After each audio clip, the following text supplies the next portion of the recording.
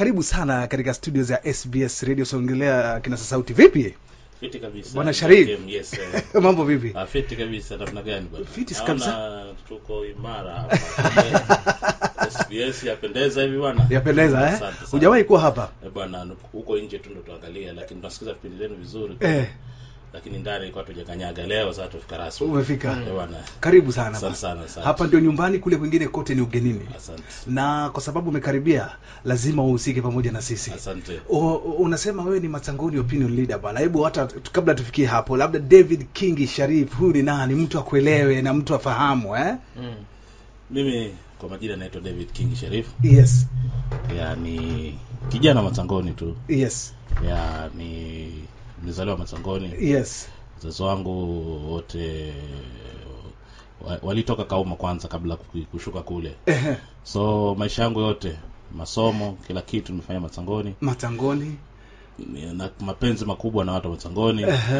Ushirikiano mkubwa pia na viongozi wa Matsangoni. Wanakufahamu nje na ndani. Wanakufahamu nje na ndani, maana mimi ni kijana wao, wamenilea wao wenyewe. Tangu ukiwa mdogo, mwili mdogo mpaka sasa hivi pandikizi leo. Asante sana, lakini huu mwili ni ukoo bwana. Mwili ni ukoo bwana. Sije ukadhani tulikuwa kizaliwa kwetu mili mikubwa tu. So mtu anaweza sema tujiweze, lakini physically sana. Uko sawa? Okay. Kabisa. So kwa hivyo ukakuwa pale, wakakufahamu pale. Ya nimesomea shule inaitwa Mkongani Primary. Pale tokea nursery mpaka darasa la 8. Ni mshiriki wa kanisa la Kilutheri pale Matsangoni. Nimezaliwa ndani ya kanisa. Kwa hivyo nimeshiriki kanisa la Kilutheri. Kwanza Sunday school mpaka nikawa kwaya. Kwa hivyo imani pia ipo, kufahamu Mungu, tumogopa Mungu.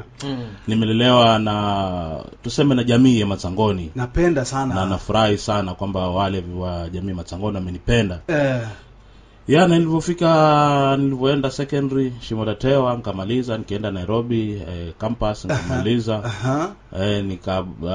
Nisomea uandishi wa habari. Yes. Na nimejaribu kutumia uandishi wa habari kusaidia jamii yangu.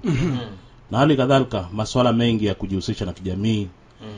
Nimesaidia watu kule nyumbani kwetu. Si kusema kusaidia, lakini ni jukumu. Ukilelewa nyumbani lazima wajisikia kujukumika. Kwa hivyo nikana watu masuala mawili matatu yale tuweza kuokoa jamii zetu. Swala la maji, swala pia hata la kuokoa mambo ya elimu pia. So tumejizatiti kwa uwezo ule mdogo na network zile tuko nazo kuona kwamba jamii yetu ya Matsangoni inaweza kuinuka. So kafikia kipindi watu wa Matsangoni wakaamua pana bwana, wewe kijana umekuwa karibu nasi. Yes. Alafu pia hali kadhalika usahau kwamba nimelelewa katika familia ya kisiasa. Babangu alikuwa mkereketo mkubwa wa kisiasa. Alikuwa ni mwelekezi mkubwa wa kisiasa. Wakati huo ikiwa ni Bahari constituency. Zama hizo kabla hata katiba mpya hii. So babangu amekuwa mkereketo mkubwa. Kwa hivyo ile damu pia imenipeleka kiasi cha kwamba nafahamu masuala ya uongozi pia.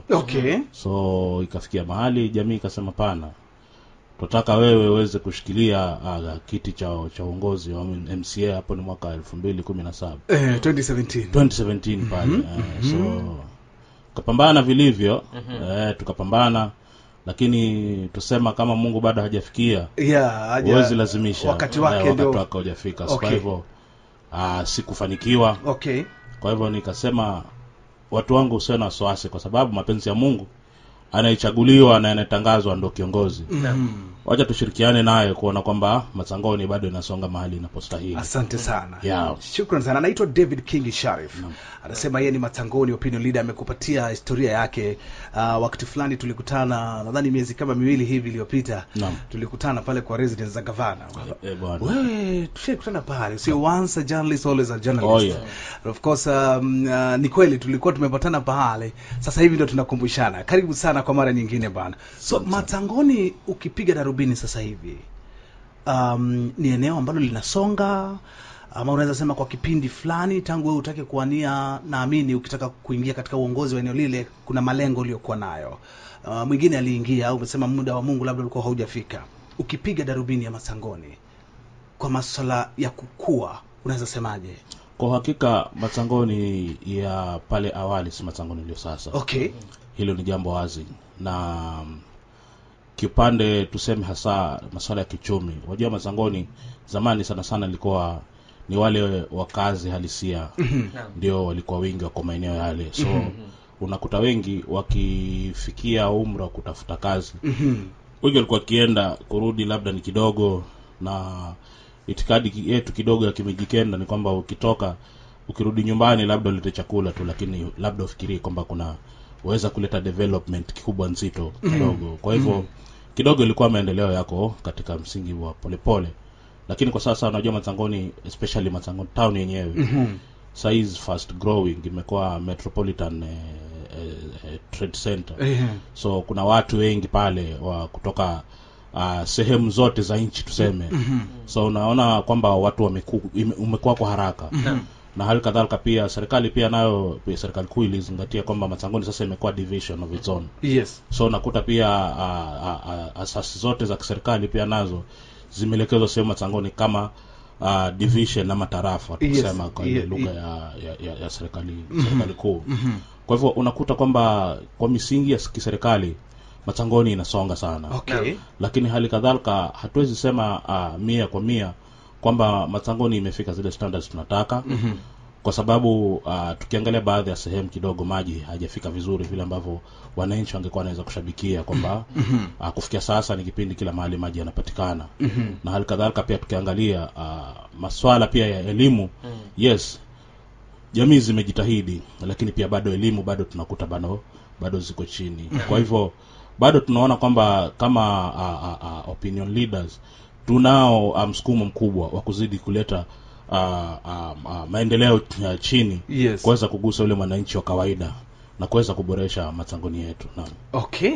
Shukrani sana. 2:19 zinagonga saa za Afrika ya Mashariki. Unaruhusiwa kuendelea kutuma ujumbe mfupi kupitia 0742461880. Baadaye tutaachia nambari za simu kwa sababu kuna mengi hapa tutajadili papa hapa katika kiti moto. Dabwes, naona nikana kwamba unadukuduku, kuna kitu unataka kumsukumia. Mimi niko nacho kwa sababu Matsangoni ni nyumbani. Sasa nilikuwa namsikiza vile ambavyo anazungumza, yote ambayo amezungumza ni kweli. So kitu ambacho nilikuwa nataka tu nimuulize kama opinion leader, kuna mambo mengi ambayo pale Matsangoni tunaona hayaendi vizuri, na wewe ni opinion leader, labda umechukua jukumu gani kuhakikisha kwamba tunasukuma huyu MCA wetu ambaye kwa sasa yuko, kwa sababu tunaona mambo mengi hayafanyiki. Unavyosema ni kweli kabisa Double S, na kama ulivyosema mambo mengi unaona haendi iliyo sawa. Lakini nataka kusahihisha mahali kwamba wajua uongozi ni tunuku kutoka kwa Mungu. Na uongozi si vita. Mimi na Hasani hatuna chuki. Kwa sababu mimi husema uongozi unatoka kwa moyo wako, na japo kama mwenyewe wewe una ule msukumo kutekelezea wananchi, haina haja hata pata Sharifa afike hapo akusukume tengezo sitengezo. Na mara nyingi sana nimemuelekeza kakangu Hasani, namwambia weka mguu wako chini, weka sikio lako chini, sikiliza wananchi wanayopendekeza na uweze kufuatilia vile wananchi wanavyosema. Na ninaamini kwa ushauri huo labda yeye mwenyewe anajua pia anachofanya. Ila kwa msingi ni kwamba ni muhimu sana tuendelee kushabikia masuala yetu kama jamii wa Matsangoni. Na uongozi sio kiongozi peke yake. Uongozi ni wa kila mwananchi. Wewe mkazi wa kawaida wa Matsangoni unayo sauti ya kusema hili ndio linatakikana. Kwa sababu kiongozi mbali ya kwamba yeye ni kiongozi, bado pia ana mambo yake ya kibinafsi.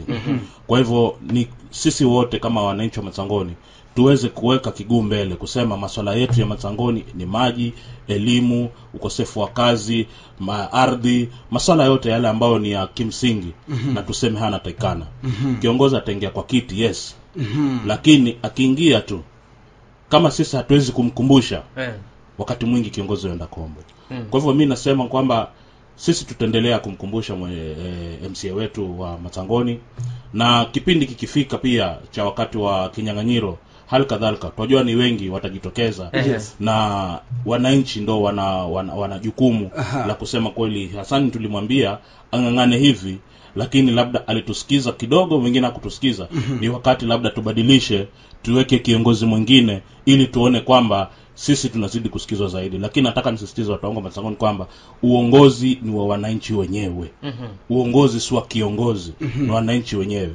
Na tukiweka kiongozi pale, tusiishie pale. Tumfuatilie na tumsukume na tumkumbushe na tumwambie haya ndiyo ambayo sisi tulikuweka pale uyafanye. Yes. Naam.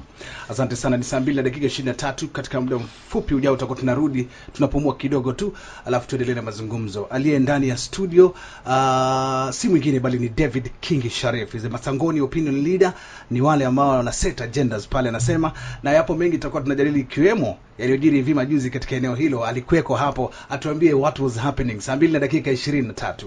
Kwa muziki mtamu na vipindi bomba, sikiliza SBS Radio, dira ya pwani. Yes, bado ndani ya studio tuko na mgeni katika kiti moto, anaitwa David King Sharif, is the Matsangoni opinion leader.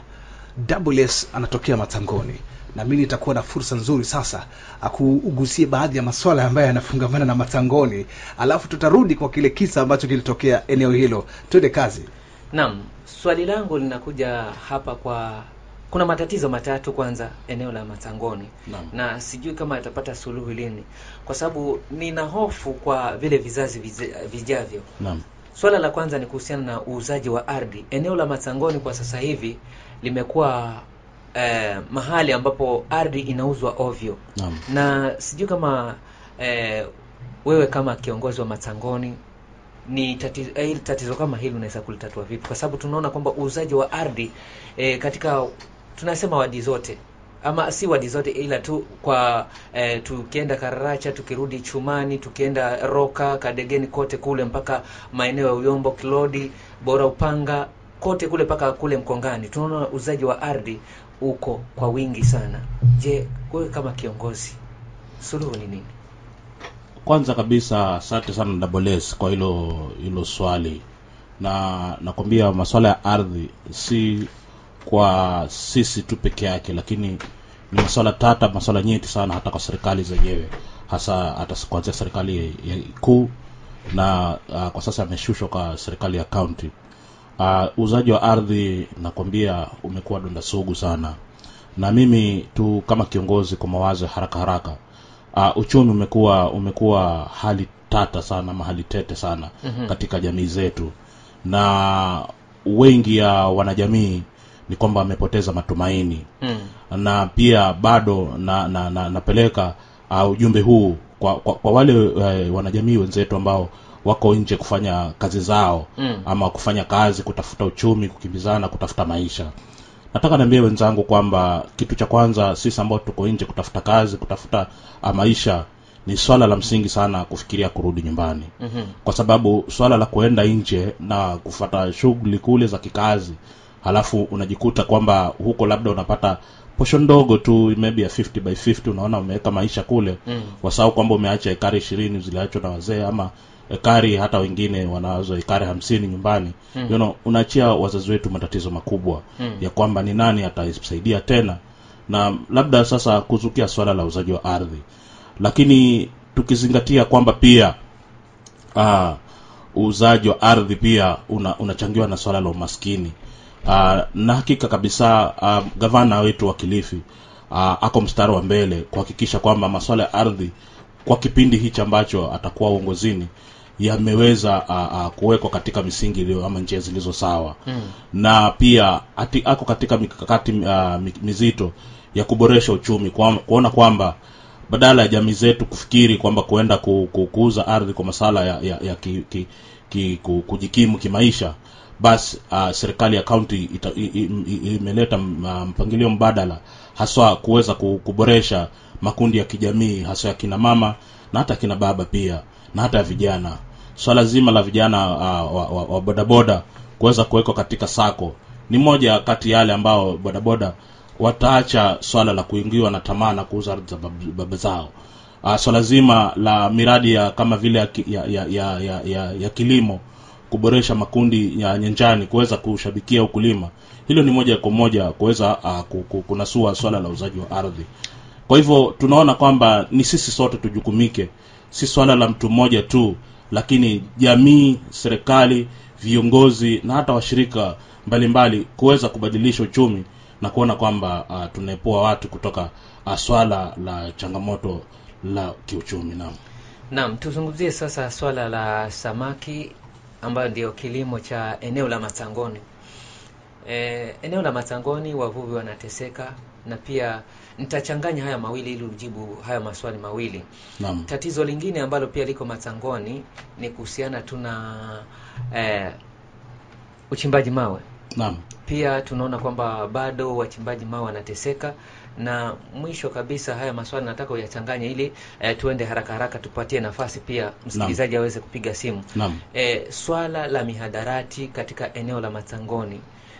Ukifika Chumani, ukifika maeneo ya Matsangoni, ukifika Roka, wanafunzi na baadhi tu ya wananchi ambao ni rika wanakula mkokaa na hata pia uvutaji bangi.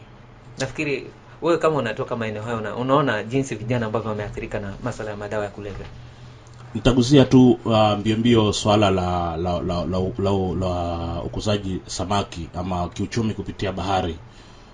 Ni swala ambalo limeshabikiwa hasa kwa serikali ya Gavana Mngaro, kwamba kwa mara ya kwanza kuna kitengo maalum cha blue economy, na sehemu ya Matsangoni ni baadhi ya bandari ndogo ambazo serikali ya county kupitia kwa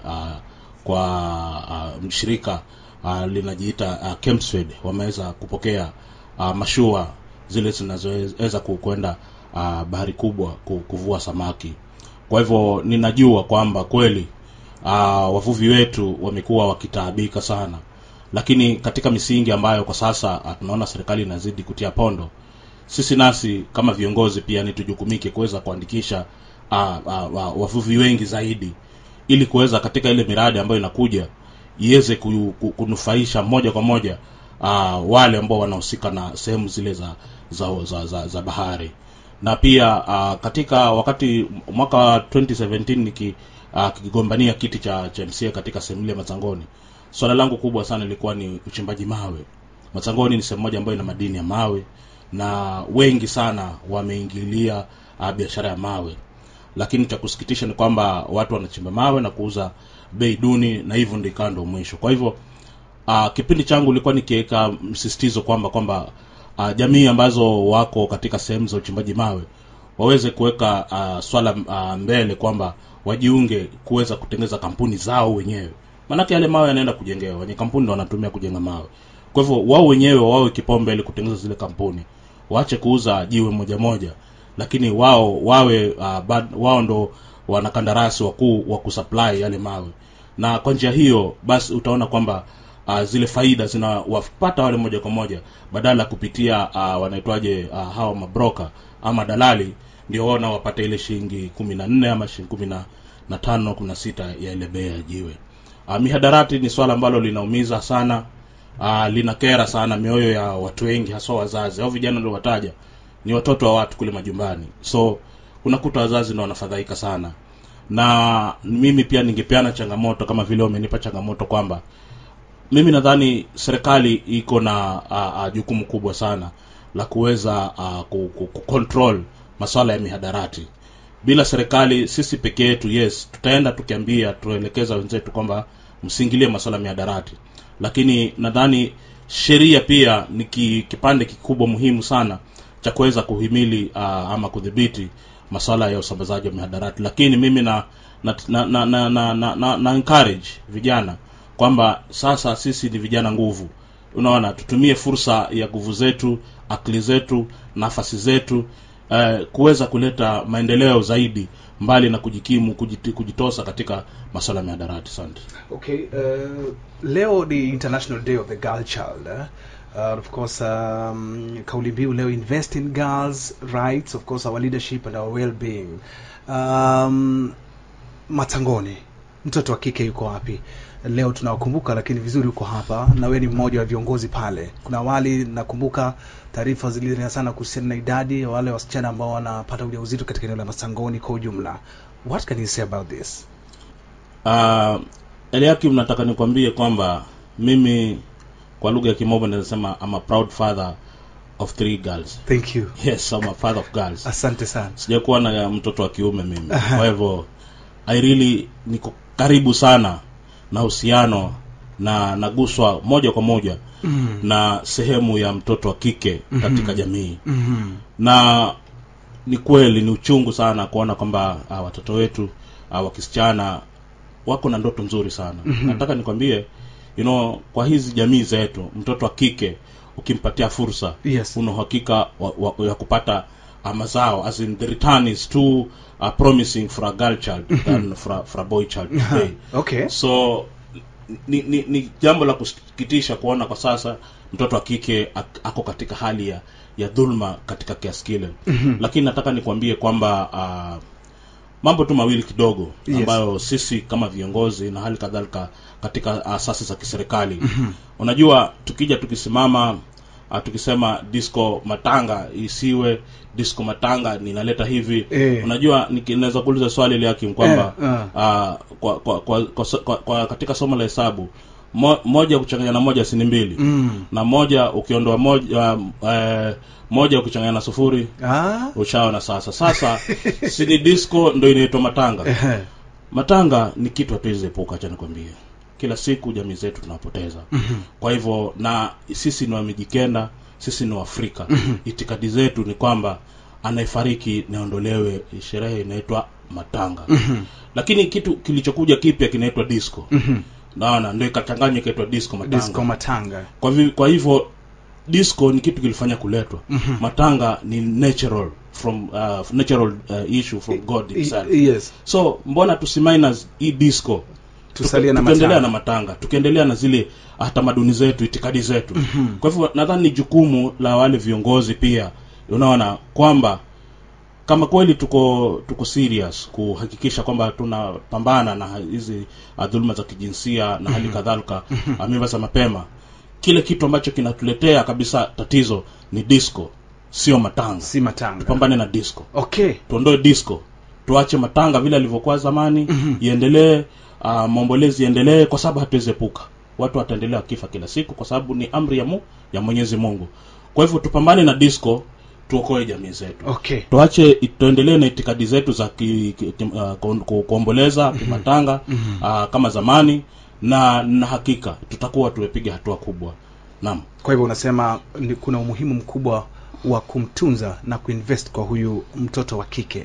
Na wewe unaweza sema kwa ujumla, tuseme Kilifi County ikoje hatua zinapigwa kweli katika kuhakikisha kwamba huyu mtoto wa kike anapewa nafasi katika masuala muhimu ya uongozi? Hatua zinapigwa sana, acha nikwambie Liakim. Hatua zinapigwa mpaka vile wewe umelizungumzia kwamba leo ni siku ya International Day of the Girl Child. Kwamba ufahamu umeenda mbali sana kwamba mtoto wa kike sasa ni muhimu atunzwe. Na Matsangoni na Kilifi nzima kwa jumla, tukiangalia hata kama bado records ziko, but utakuta kwamba si kama vile zilivyokuwa hapo siku za nyumani. Kidogo records zimeenda zikishuka chini. Lakini bado haijaridhisha. Ni kwamba msukumo ni zaidi uendelee. Na katika msukumo hii mimi pia ningeregeshea wazazi wenzangu wale ambao tuko na watoto wa kike, kwamba ni jukumu letu kuwapatia mienendo, misingi mizuri watoto wetu wa kike. Na zaidi ya misingi yote nataka nikwambie Eliakim na watu wa Kilifi, ni elimu. Ukionyesha wewe kama mzazi ukijitokeza mbele na kumuonesha mtoto wako wa kike kwamba elimu ndo kitu muhimu katika maisha, kwa kweli mtoto wa kike ni mtu anasikiza sana.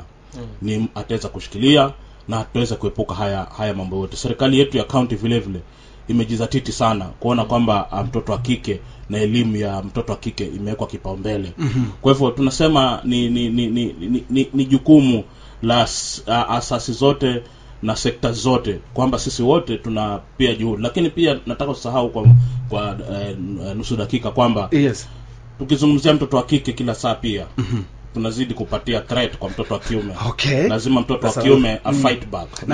Na mara nyingi hakuna mavuguvugu mengi ya kupigania haki za mtoto wa kiume. Mtoto wa kiume hatajui, hapiganiwi. Sasa yeye pia naye atataka ku fight back. Hii gender itatumaliza siasa. Tumaliza siasa. Yaani nilimwambia wakati mmoja tunarudi pale Eden.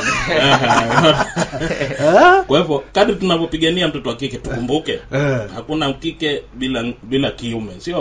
hawa wote lazima tueleze kwa ufasaha kwamba jamani ni mshirikiane kwa njia njema, si njia mbaya. Ili muweze kuleta jamii ambayo ni safi. Naam. Jamii ambayo inaweza yani tupime, tusije tukaleta migongano mingi pale. Kabisa. Anaitwa David Kingi Shariff. Shariff, na kuona sana karibu na gavana pale yuko ukosekani na baadhi ya uongozi wake ule. Kipi kinakuweka pale sana? No, mimi Mheshimiwa Gideon Maitha Mng'aro ni kiongozi ambaye nimependa mwelekeo wake wa uongozi tokea anaanza taaluma yangu ya uandishi wa habari. So paka akiwa mbunge Malindi, akija akiwa Kilifi North, ushaona nimekuwa karibu kuandika taarifa zake sana. Kwa hivyo ni baadhi ya mambo ambayo Mheshimiwa Mng'aro nilikuwa nimempenda jinsi anavyojiunga na wananchi sana. Na pia nataka nikwambie pia nimesoma mengi jinsi ya kujihusisha na masuala ya kijamii kupitia Mheshimiwa Mng'aro. Kwa sasa tunaendelea kusaidia gurudumu la serikali ya county kuhakikisha kwamba yale malengo yake Kilifi County yameweza kufikia wananchi kule chini. Kwa hivyo tuko karibu na yeye, si kwa sababu ya masuala ya kibinafsi, lakini kwamba sisi ni kama wale wanaitwa wanajeshi wake kuhakikisha kwamba malengo yanayolenga kumfikia mwananchi basi ile communication na network inakuwa inaboreshwa zaidi. Kwa hivyo sisi tuko pale kuwakilisha hao wananchi kwa niaba ya Mheshimiwa Gavana. Na Mheshimiwa Gavana pia ametutunuku nafasi kwamba tuweze kusikiza masuala ya wananchi na tumletee na kuona kwamba Kilifi imekaa katika sehemu ambayo inajisikia kweli imewakilishwa. Kwa hivyo ndilo jukumu kubwa lako na wale wengine kumsikiza mwananchi na kuwasilisha 1 year down the line. Yes. So far so good. Hali iko shwari? Shwari sana. 1 year down the line imeshinda miaka 5 ya kipindi cha uongozi katika serikali za kimajimbo vile inavyo inatakikana. Kwa sababu ukiangalia katika swala la afya limetiwa pondo sana. Serikali ya Gavana Mng'aro ikiingia, unaona kwamba hospitali nyingi zilikuwa zimekaa kama magofu. Lakini kufikia sasa mpaka zahanati kule chini unakuta wanafanya kazi masaa usiku na mchana. Masuala ya madawa, umeona kwamba madawa sahihi kila mahali, huwezi kosa madawa. Na pia Mheshimiwa Mng'aro amekuwa na ushirika sana kutafuta wawekezaji ama mashirika ya kibinafsi ambayo yanaweza kujitokeza kuja kuboresha sekta mbalimbali za kiuchumi hapa county. Kwa hivyo sahi hata juzi amepokea kifaa cha kusafisha figo kule hospitali ya Malindi kutoka kwa washirika. Zile safari zake amekuwa kienda kutafuta washirika. Ukiangalia tayari kunalo pendekezo kubwa sana na kuanzisha cancer center hapa Kilifi. Sasa unaona kwamba gavana ameng'ang'ana kuhakikisha afya inakuwa namba 1.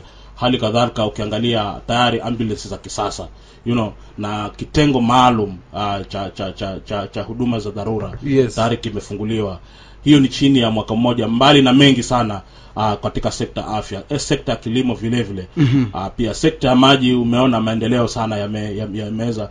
Kwa sasa kwa kipindi cha mwaka mmoja hujasikia sehemu ya Kilifi watu wakisikia wanakufa ama mifugo imekufa kwa sababu ya kiu. Ni hizi ilikuwa ni taarifa kama sisi waandishi wa habari tushazoea, kuna kipindi kifika lazima waandike mifugo mingapi ishafariki. Mwaka huu nadhani naweza kuwa shahidi kwamba hatujaandika taarifa kama hizo, kwa sababu sehemu ambazo maji labda hajafika ya mfereji, lakini gavana ameweza kuweka kunakili ni sehemu gani huwa kipindi fulani kinahitaji msaada, na magari ya maji yamekuwa yakienda kule siku baada ya nyingine kuhakikisha hakuna mtu analalamika. Kwa hivyo unakuta mwaka mmoja ya uongozi Mheshimiwa Gavana Mng'aro ametenda makubwa sana. Na amelenga kufanya makubwa mengi katika hii miaka yake iliyosalia ya kipindi chake cha kwanza. Asante sana David Kingi Shariff. 0798917603 ama 0734559626. Pia SMS unaweza kutuma kwa 0742461880. Baadaye tutakuwa tunaingia kwa matangoni, hatujalisahau. Kuna mmoja anasema hapa, msalimie sana Sharifa, ikiwa mnashirikiana katika kuboresha Kilifi ni sawa, lakini je, taarifa nyingi hatuzipati kutoka kule juu kuja kwetu hapa chini. Mnatumia mbinu gani? Alafu vile vile kuna Lukaku hapa ambaye ametuma ujumbe mfupi. Anasema loud and clear nikiwa Kilifi ole tip market, nampata vizuri bro David Kingi Sharif, na namuombea Mungu maono yake yatimie. Niite Silo Boy tuk driver maarufu Lukaku. Anasema kuna baadhi ya information kutoka kule juu hawapati. Naam, kwa namna nyingine ama moja naweza sema kwamba pia hilo bado ni swala linashughulikiwa. Kwa sababu cha kweli ni kwamba hatuwezi kuwa perfect 100%. Lakini kwa sasa juzi serikali ya county imebuni namba ya dharura ambayo masuala ambayo yanakimu wananchi kule chini yaweze mwananchi anaweza kuweza kuripoti moja kwa moja. Lakini hali kadhalika pia tunawaelekeza wananchi wetu kwamba waweze kufuatilia pia social media pages, especially Facebook page ya gavana. Manake pale ndio mambo yote ambayo serikali yake inataka kuweka kila baada ya siku. Pale communication team inaweka pale. Na hali kadhalika pia tumeweza vyombo vya habari mmetusaidia sana, mmemsaidia mheshimiwa gavana kuhakikisha kwamba tunaeneza information kufikia wananchi kwamba serikali yao ni haya ambayo yanatekelezwa. Na pia nawahimiza pia wananchi wazidi kusikiza vyombo vya habari vile vile.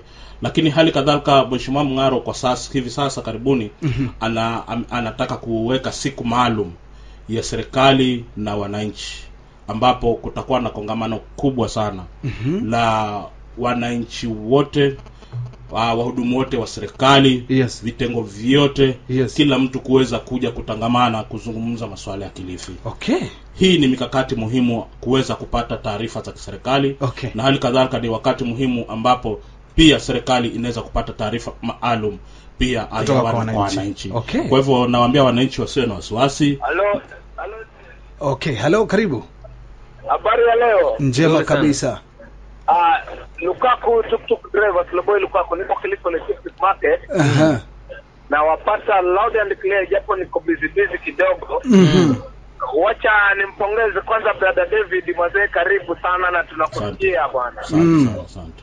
Kabisa. Alafu mimi nimwambie kitu kimoja. Mwanzo nilikuwa tamanio letu sana hii 2022 huyu asimame, kwa sababu hata ile round ile 2017 ile sisi tulingangana kwa sababu tuliona maono yake kutoka unajua sasa mimi namuita brother, ni mtoto wangu yangu. Sasa kutoka zamani ndio maono yake ni maono ya uongozi kulingana na ushauri wake hata kwa familia zetu, vile ana mielekeo yake ilikuwa mielekeo ya uongozi. Na ilifika mahali kwa sababu tumeona paka na support watu, wanawasaidia kwa mambo na shule, mambo mengi sana alikuwa akipatia sana. Tukasema lazima asimame kama kiongozi wa Matsangoni kwa sababu tumeona mambo mengi sana. Lakini haikuwezekana, alianguka. Na pia 2022 ilikuwa ombi langu kubwa sana asimame, ijapo alisema wacha tupeane time, bado kuna mikakati tunazidi kufanya ndio tuje tena.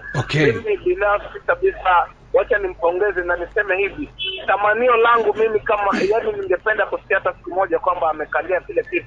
Kwa sababu sasa hivi kiongozi mwenye yuko amekuwa na ubaguzi. Unapata kama mimi line yangu ni ya Makupe kule chini baharini. Unapata ile njia tayari kusafishwa, imesafishwa ile njia, imeenda paka imepaka katikati. Ni kama kule upande wetu hakuna wapigaji kura. Unapata kuna ubaguzi fulani wenye unaendelea. Unapata sasa hivi kuna hizi maji zenye zinatembezwa kila mahali. Sasa utapata zile barabara za kule kwetu zimeachwa kabisa, zinapelekwa hizo maji. Unapata yamepeleka kule kwake, yamepita na huko kwao. Kwa hiyo kiongozi mwenye yuko kwa sasa hivi. Kwa hivyo uongozi wenye uko wa sasa ni ubaguzi. Kwa hivyo mimi brother David na kupongeza sana, na kama itawezekana kuja bwana uhakikishe kwamba kila kitu kiko sawa. Na yule kiongozi hata sasa hivi wewe uko na support ya kwamba unaweza mwambia wewe fanya hivi, because yeye mwenyewe anajua kwamba wewe ni kichwa, ijapokuwa 2022 huku ingia. Lakini mimi binafsi nililaumu sana. Otherwise Wacha nipongeze na nikuombee matamanio yako brother. Tuko pamoja. Asante sana. Asante sana. Asante sana. Zikiwa zimesalia dakika 5 igonge saa 3. Kuna kitu ambacho umegusia kwamba gavana anapanga hivi karibuni kuandaa mkutano mkubwa. Tutakuwa tuna labda kama huko malizia tulimalizia, lakini kuna kitu ambacho kwa sababu wewe ni Matsangoni opinion leader, naamini hili swala unalifahamu kuhusiana na huu mradi unaonuiwa kujengwa katika eneo la Uyombo, mradi wa nishati ya nuclear, nazungumzia kawi ya nuclear. Mengi yamezungumzwa. Hivi majuzi wiki jana tulikuwa na kikao na wananupea Nuclear Power and Energy Agency, shirika lile la kitaifa la kuangazia nishati ya nuclear. Mengi yanachanganuliwa. Kile ambacho wananupea walikuwa wanatuelezea na mimi ni taswira tofauti na tukapata taswira tofauti sana. Kwanza nikuulize, huu mradi ambao unanuiwa kuwekwa pale Uyombo, unaunga mkono ama unaupinga? Cha kweli kwa sasa swala la kuunga kupinga halijakuwa ni swala ambalo linaweza kupewa ubora wake kwa sasa. Na nataka nikwambie kwamba sheria ni kitu moja muhimu sana. Okay. Tukifuatilia sheria hatutakuwa hata na shida ya kuuliza anaipinga nani anaunga ni nani. Na kitu cha msingi, swala mradi wa kijamii huwa ni muhimu sana wananchi kuelezwa, kuelekezwa katika njia iliyo sawa, kufahamu muhimu na hata madhara yake. Kwa hivyo swala la kuunga kupinga linakuja rahisi sana kama shirika ama taasisi ama kiungo chochote kile ambacho kimelenga kuleta maendeleo kimehusisha jamii moja kwa moja. Kwa sasa tuseme bado kila mkazi wa Matsangoni amefungua masikio yake, amefungua macho yake kusikiza ni lipi kweli linaweza kuturai kuona kwamba huu ni mradi mahsusi tuweze kukumbatia ama tusikumbatie.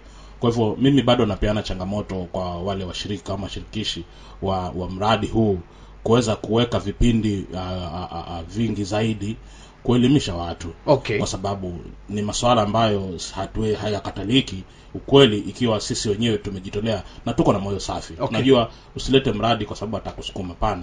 Weka nia yako safi, kwa sababu unapouleta yeye mwenyewe ametoka kwao mahali. Na kama kule kwao kule hawezi kupenda kitu kama hicho kio, hawezi kupenda mahali kwingine pia mtu mwingine umia. So ukiweka ubinadamu ndani yako na kuweza kueleza hali halisi ya swala, sidhani kutakuwa na mgogoro. Kwa hivyo bado hawajafika chini kuzungumza na mkazi wa Matsangoni? Mimi naweza kuhakikishia kwamba hawajafika. Kuna wakati mmoja walikuja lakini haikuwa public participation kwa lugha ya Kimombo, kushirikisha wananchi. Ni kama walikuja kwa swala la introduction. Okay. Kwa hivyo unakuta pale kidogo msisimko ni tofauti. Lakini tungewaomba kwamba waweze kushirikisha wananchi, waeleza kama vile umesema nyinyi mlienda kueleza mkapata tofauti. Nataka kuona tofauti hiyo ni gani. Wakati fulani sasa unasema bado ujumbe haujafika pale chini, lakini tulishaona wakazi na mabango wakisema no to nuclear plant na mambo kama. Nani anafikisha hizi taarifa za kupinga? Hivyo nimekwambia msisimko ni tofauti kwa sababu walifika kwa introduction. Walikuja Kiswahili kuintroduce, ni kama walikuja kuanza kufahamisha wananchi kwamba tuko na huu mradi unalenga hapa. Okay. Lakini hawajakalisha watu kuambia huu mradi uko namna gani. Kwa hivyo moja kwa moja usilale kwako asubuhi mtu aje aseme nimeleta. Utaondoa bango, utasema sitaki. Ni kwako pale. Na sidhani mwananchi ana makosa akikwambia kwamba sitaki, maana hujamuelimisha. Kwa hivyo mimi tu bado naweza kusema kwamba tuchukue na fursa tuelimishe wananchi kwa pole tu, tusiwe na haraka, na kadri mwananchi akielewa, na hakika yeye ndo wa kwanza kukusaidia wewe kufanikisha mradi wako. Kwa hivyo mimi naona bado hakuna mvutano, isipokuwa tu ni bado watu waweze pata ile ufahamu mahsusi kuhakikisha kwamba wao wanaweza kuelimisha wengine kwamba tuunge ama tupinge. Naam. Hii ni awamu ya 4 ya mwisho, saa 3 na dakika 21. Bado ndani ya studio tuko na dakika chache tu tukiwa naye David Kingi Sharif. Tumezungumza mengi, lakini kuna kitu ambacho kilitokea kule Matsangoni wiki iliyopita, na there's no way tunaweza kumwachilia aende kama hajakizungumzia, kwa sababu alikuweko pale. Tunamuona kwa video ambayo ilikuwa ina trend. Hiyo video inaonyesha kwamba hiyo video Inamuonyesha ni mwokozi. Ni mwokozi. Kuna jamaa alitaka kutoa pistol kutoka kwa naona Shariff anamzuia akatrend na akaitwa kwamba yeye ndiye shujaa. Kwani kulikuwa kufanyika nini pale bana? Wanafurahisha.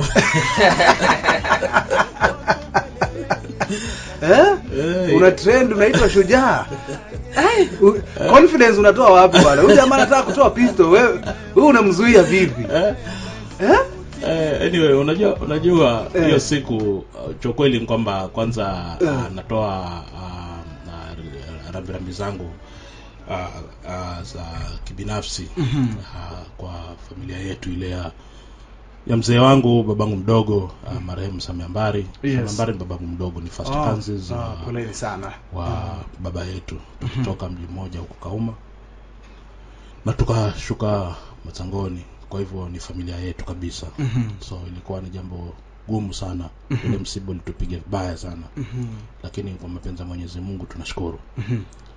Basi kwa siku ile ya maombolezi tukimshindikiza mzee, unajua sasa viongozi, wanasiasa walikuja na baadaye tunashukuru anaka alikuja kuomboleza na sisi. Yes.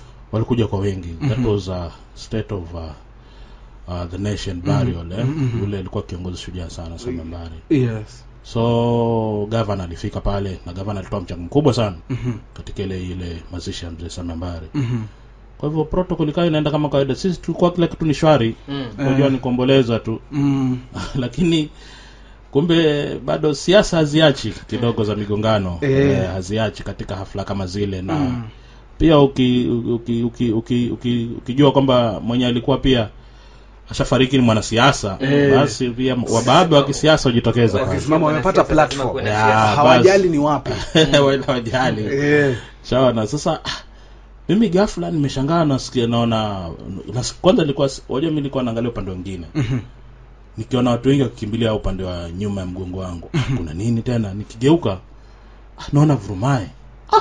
Viongozi walikuwa wamekaa pale na alikuwa Mheshimiwa Hasani, mheshimiwa wetu kule Matsangoni. Na ambaye alikuwa amekaribisha kiongozi.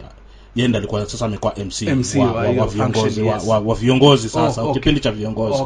So kwa sababu ndio host MC. Sasa so amekaribisha vizuri nikamwacha naendelea kukaribisha vizuri. Lakini alivyokaribisha mama yetu kiongozi wa county mama Mbeyu. Sasa Mbeyu naye akachukua MC mwingine sasa. Unaona akakaribisha watu wake pia naye sasa. Ambao ni mbali na viongozi wa kisiasa. Unaona pale kwenye mtafaruku ulianza. Mheshimiwa Mbeyu aliitwa kwa sababu ilikuwa ni hierarchy ya viongozi. Aongee apishe kiongozi mwingine kufikia wamalize ratiba. Mpangilio ambao ratiba ambayo ilikuwa na MCA. Sasa mama Mbeyu naye ni kiongozi na akaita viongozi wa kijamii wanaomsupport yeye. Shaona. Sasa ubabe wa kisiasa. Labda kuonyeshana ubabe namna gani wanajua wenyewe.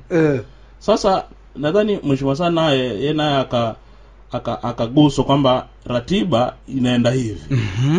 Sasa wewe umeita sasa wengine tena utarudi nyuma. Nadhani ukiangalia video pale mheshimiwa sana akamwambia basi mama time mama.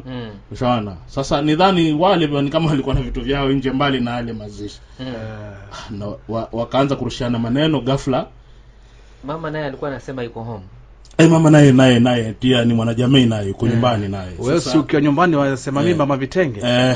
Masuala ya vitenge akatokea pale. Unakiona kitenge hapa? Bwana wewe. Sasa ghafla naona sana amerusha mkono, kirusha mkono hivi.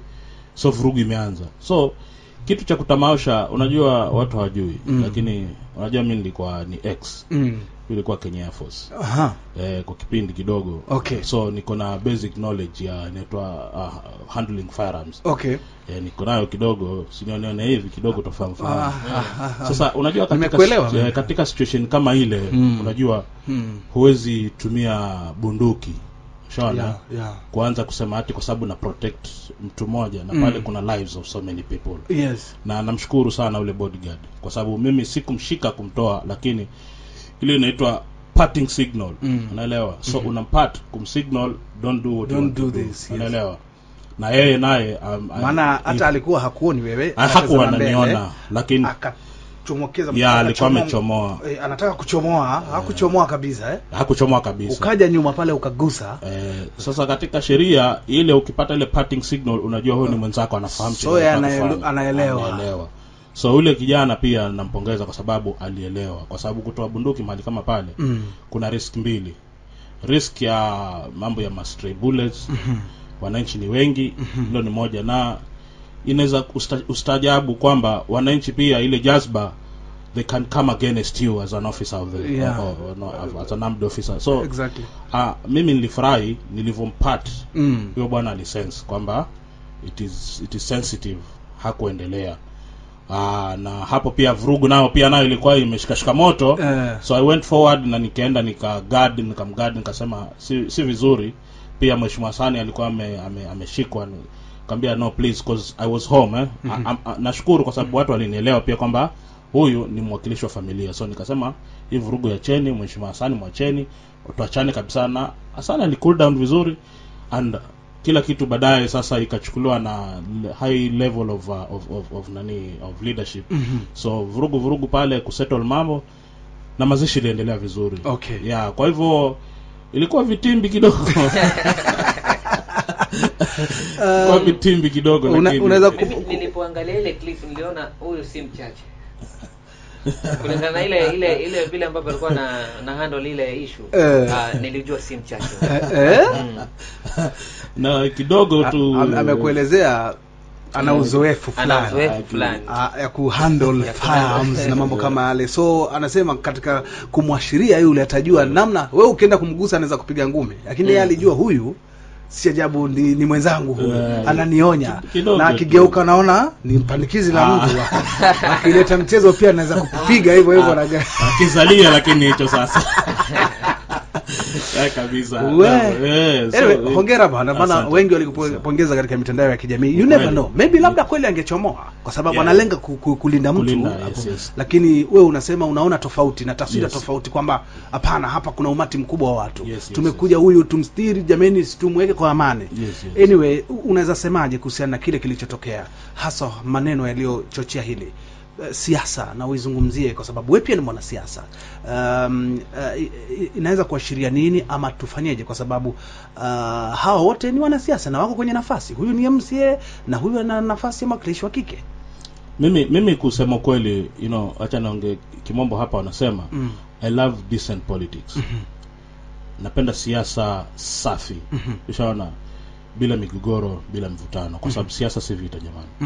Na ukiweka siasa ndani ya roho ni kama ni vita, basi hata mimi 2017 nilivyoanguka mimi I was not remorseful. Sikuibeba ati kamba sasa nimefika mwisho. No. Unajua fursa zinaletwa na wananchi, na fursa pia zinatwaliwa na wananchi, sababu ndio mamlaka yao. Kwa hivyo mimi kwa wale viongozi wenzangu ambao walitekeleza yale, I'm very sure jana nilimsikia Mheshimiwa Sani katika vyombo pia akisema kwamba yeye mwenyewe anajutia. Na nafurahi kiongozi kama huyo kujitokeza kusema najutia, then that tells us a lot kwamba kweli kuna viongozi wanaojua ubinadamu pia na wanaojua pia uongozi si kifua. Kwa hivyo mimi tunataka kuhimiza Kilifi tukiobserve siasa ya decency kidogo, sisi nasi tunajua tunaweka hadhi pia zetu. Kwa sababu nataka nikwambie ili swala baadaye pale tulikuja tukapata notification kwamba lilimfikia president mwenyewe. Mpaka president nasikia aliuliza swali huko juu, kwani Kilifi North kwani kuna nini? Unaona sasa. So unaona ni kwamba tunaenda mbali sana, we are demeaning our own image kule kusembali. Kwa hivyo mimi tu nimengeshauri kwamba hata tukienda katika shughuli zetu, ukiangalia Amerika siasa yao, wapinzani husimama juu kwa moja. Je, ingekuwa nimeeleka kama ile, si basi kila siku Amerika ingekuwa ni kivumbi tu. Msikie huyu. Hello. Hello, habari ya asubuhi. Mzuri sana bwana, mzuri sana ndugu, habari yako? Salama, tuko salama. Karibu sana.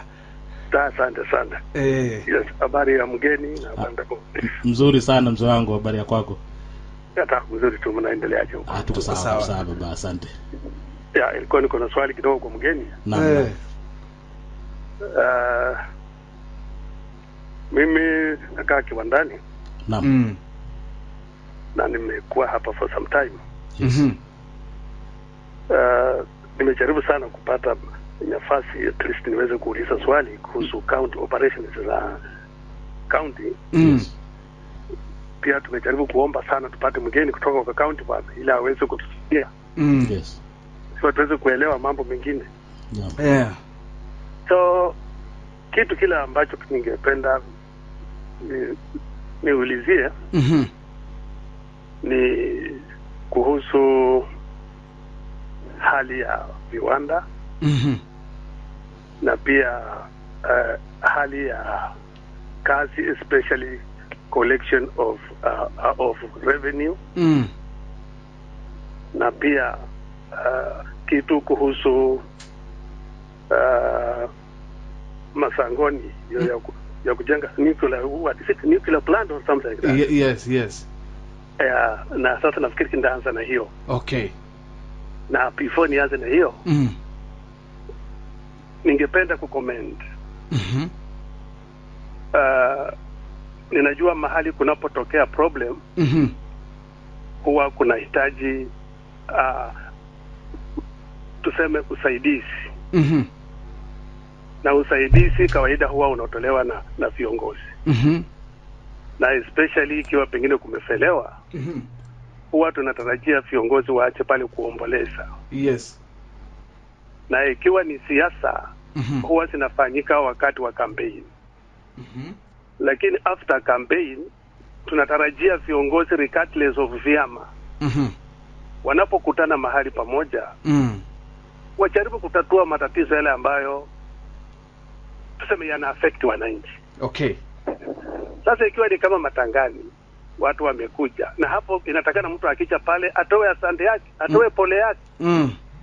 Lakini mtu akianzisha fujo mahali kama pale na sasa vile ilipokuwa hatari ile ambayo ilikuwa ingetokea kama sio mheshimiwa, because I was told, in fact I was impressed ya kwamba mheshimiwa alihatarisha maisha yake kujaribu kusave ile hali. Umeona? Sio because ingekuwa mbaya zaidi, because tumeenda kufanya nini? Kuomboleza. Tena itokee tena maafa mengine. So ingekuwa mbaya sana. Mheshimiwa, mimi personally I was very much impressed. Thank you. Niliposikia kile kitendo walifanya. Asante. Kuhatarisha maisha yako kwenda kumzuia yule jamaa. Sasa kama vile ilipokuwa wakati ule mwaka ule, in fact wakati wa campaign na huyu madam huyu Aisha Juma, sikuna mtu aliwao kabisa. Unaona? So tunashukuru sana tukiwa na watu kama nyinyi, watu wachasiri kama nyinyi ambao tunaweza simama mbele ya hali hatari kuokoa wananchi. Asante sana. Asante. Nashukuru sana. Asante. So, point nyingine haraka kidogo. Yes. Najua ile inaenda kwa affect watu. Na mbali na kwa affect watu pia inaenda kuleta faida kubwa. Na wale watu ambao watakokuwa affected ni wale ambao watakaohamishwa from there. Kulingana na mimi ningeomba negotiators ama county kwa sababu nyinyi ndio mnatu represent. Yes. Mimi ningeomba wale watu ambao watakaohamishwa pale saa hii wangekuwa wanazungumzia how they are going to help them. Okay. Na mimi ningependa hivi, kwa sababu hii kampuni ya nuclear ni kampuni ambayo itakuwa inatoa manufaa na inapata pesa nyingi for years. Mimi ningependa wale watu ambao watakohamishwa pale wapewe a very good package. Okay. Wanunuliwe mashamba kwengine, wajengee manyumba na wafanye nini, wasaidiwe kuestablish kwanza maisha mapya. Asante sana. Na mimi ningependekeza wale watu ambao watakuwa pale kwenye mashamba, wale wazee kama mimi. Asante. Kuna makubaliano ya kwamba watakuwa wanalipwa kitu kidogo. Asante. For the rest of their life. Asante sana. Shukrani sana kwa timu yako. Nadhani swala muhimu sana hilo. Asante sana. Asante. Ingine sasa ila ambayo kwa nimesema upande wa county. Tafadhali kwa ufupi sana, anataka kuondoka. Yes. Right. Sisi wana Kilifi tunateseka sana, watoto wetu ana shida sana. Kama mimi niko na shule, wameenda college. Lakini mahali pa kupata kazi hakuna. Okay. Kwa nini serikali ya Kilifi isijaribu at least kuinvite watu waje wajenge makampuni tofauti hapa Kilifi? Okay. Asante. Shukrani sana kwa simu yako. Asante sana. Hivi sasa hata labda nikumjibu mbio mzee wetu ni kwamba hata hivi leo kunayo mikataba, ni vile tumezungumza, gavana ako kipaumbele sana. Asante mzee wetu kwa yale aliyosema. Serikali ya kaunti ya Kilifi, unajua swala la industry ama makampuni, unajua ni swala zito sana, lakini kuna sheria ambayo ilipitishwa na bunge la kitaifa ama serikali ya juu kuhusiana mambo ya public private partnership, na imeweza kupatia nafasi serikali za county kunegotiate directly na partners. Kwa hivyo kwa sasa tayari hata kunao baadhi ya wawekezaji serikali imeweza kuzungumza na wananchi sehemu za Kaloleni kule Kayafungo kuanzisha a full fledged industrial park, industrial center over 3000 acres ambayo you cannot find it anywhere else. Hata Mombasa hawana hiyo. Ile Mombasa tunasema tuna mafactory makubwa, hawana land kama hiyo. Okay. So many other places, that will be the first ever in the country. Yes. So unajua ni kitu haifanyiki na siku moja, lakini tayari kuna mikataba ambayo inaendelea, mazungumzo ambayo yanaendelea. Gavana alikuwa tayari na mashirika mengine kutoka Uchina kuona kwamba wanaanzisha sehemu maalum ya industries, mafactory kubwa ambazo sasa itakuwa inapeana kazi Kilifi County nzima na hata nje. Kwa hivyo tunazidi kuwahimiza watu wetu kwamba wao wavumilivu, wasubiri. Na hata swala la NUPEA alikuwa nimelizungumzia. Yes. Ni kwamba mzee usiwe na wasiwasi, viongozi swako wakilisho na gavana wetu Kilifi ako imara kuhakikisha kwamba it is a win-win situation. Wananchi wenyewe waridhia na uwekezaji pia nao uwe unajua uko katika nafasi iliyo sawa. Okay. Na swala la kazi ni kwa la ushirikiano wa serikali, county itatangaza ile siku kubwa ambao wananchi watajumuika kuzungumzia masuala yao na serikali. Na okay, shukrani sana. Nadhani kwa ajili ya muda tumalizie hapo. Wanapiga simu lakini nadhani tumalizie hapo. Shukrani sana my brother Sharif kwa kuja. It's been a great morning. Naamini wakati mwingine tukiwa na lingine lazima tutakuhitaji na tutakushtua.